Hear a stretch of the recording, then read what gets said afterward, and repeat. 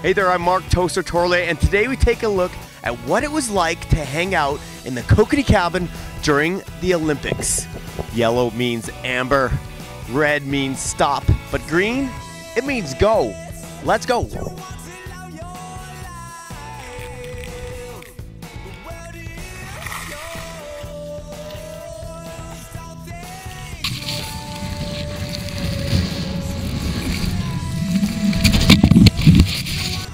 What is the Kokanee cabin, and what happened there during the Olympics? Well, the Kokanee cabin during the Olympics was a temporary structure that looked like the inside of the classic, iconic mountain cabin that was made to party in. And people spilled beer on the floor, and they danced on the tables, and they screamed and yelled during the games, and it was awesome. It was the ultimate place to party during the games in Whistler. So much fun. I had the greatest time ever. The people were just full of energy, and the spirit and everything was great for Canada. People were cheering on Canada. It was so much fun. I loved it, and it was just great. Tons of fun. The energy was electric. People were stoked. The whole town was kind of on fire during that era, and the consistency of the shows, playing every day and having a lot of people come to every show, really made it feel like a great big, the whole community was a big family experience. And it just kept ramping up. Every time we won a medal, the place would get crazy. The games would be on the big screens behind us while we played, and that just was a real experience I'll never forget. It was important for the town and really big for us, and it just seemed to go by in a flash. A totally different experience than working in here. Generally, I've worked here for 10 years and just survived there. It was so good. It was just super happy and fun. Every day coming to work was so much fun.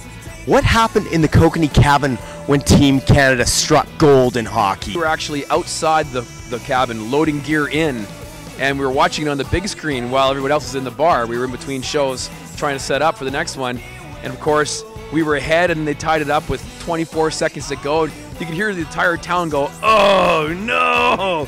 We're out in the parking lot going, "Ah!"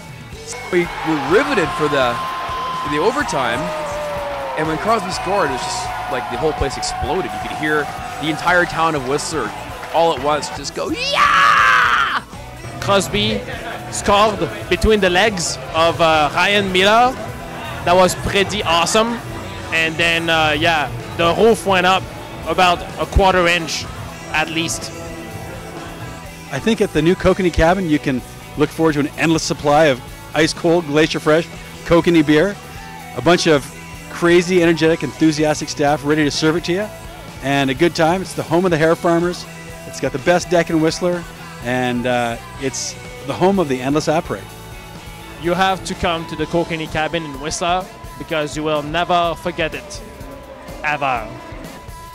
That's the end of another Kokanee Freeride video. I hope you've enjoyed it. If you want to find out where we're going to be in the coming weeks, please go to whistlerblackcomb.com/Kokanee. Also, if you want to know where all the Kokanee events will be going on during the TELUS World Ski and Snowboard Festival, just go to WSSF.com. Until next time, I'm going to get up there, enjoy some amazing late season conditions here on Whistler Blackcomb.